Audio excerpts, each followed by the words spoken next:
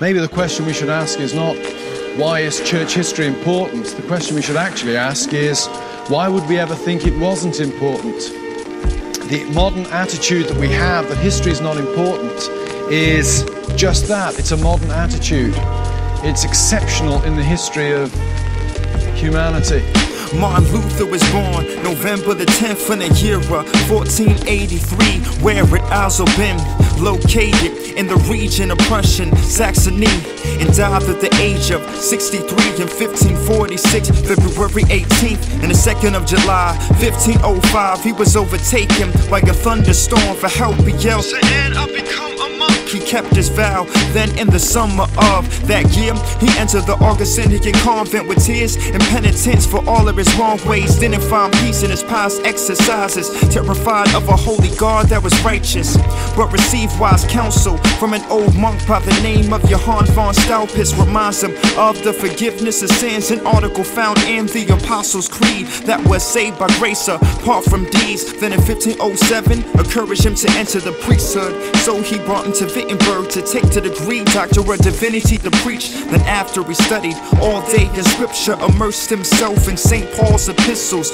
Luther is drawn by conviction of the abuse of indulgences that he witnessed. Notice the great corruption of Rome. Leo X, a presumptuous pope, is bankrupt but wants to continue constructing a dome with St. Peter to pay off his debts, incur rewards, to finish his project by decorating his walls. So he strikes a deal with Albrecht, who wants a third bishopric but can't, cause against church law. So he takes a loan from the Fuggers in Augsburg, so he can pay the Pope for exemption. Then the Pope would grant our Bishop Albrecht permission to sell indulgences to pay off the interest.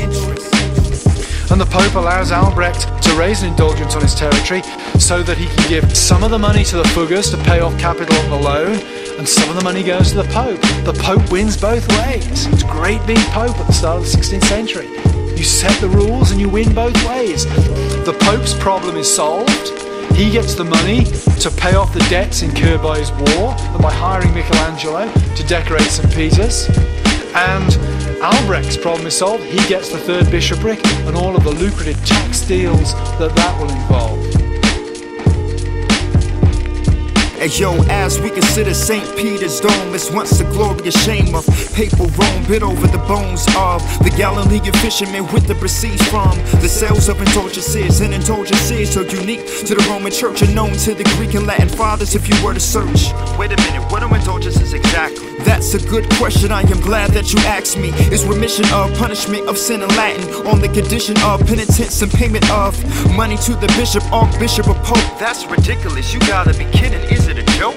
No, just go read church history, bro. They commissioned the preacher Tetzel. He sold indulgences throughout Germany, known for a famous statement. Let me read, and I quote, when a coin in a coffer rings, he said it's sold from Purgatory Springs. So on October 31st, 1517, Luther posted his 95 Theses.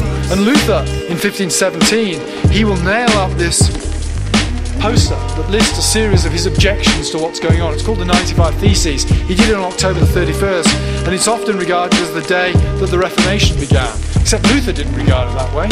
Luther, years later, says, when I did that thing about indulgences, he said, I was the most insane follower of the Pope.